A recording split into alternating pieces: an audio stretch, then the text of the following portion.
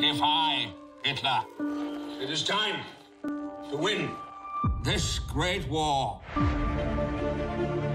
For 5 long years, we have asked our men to endure the tribulations of war.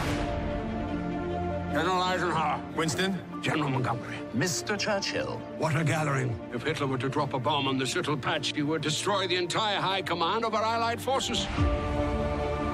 We are here to make the greatest decision of our lives. The invasion of France, taking the German army head on. I've seen this before. 250,000 men were cut down at Gallipoli.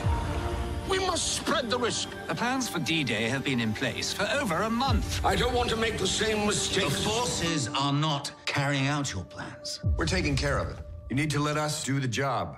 I beg your pardon. I am the Prime Minister of this country, and I shall not be stopped from speaking my mind.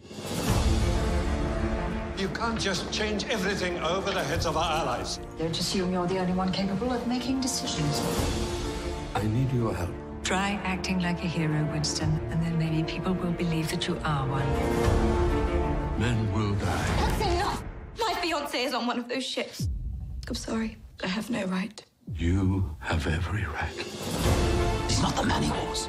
He could be a liability as a leader. Would you have us do nothing with the Nazis massing 20 miles off our shores? No! I would have us do more! This magnificent effort of air, land, and sea. We must launch now. He has to address the nation tomorrow. Either to tell them we're winning the war or that we've just killed thousands of people. Whatever happens, we must give them hope. When it's all over, what will I be?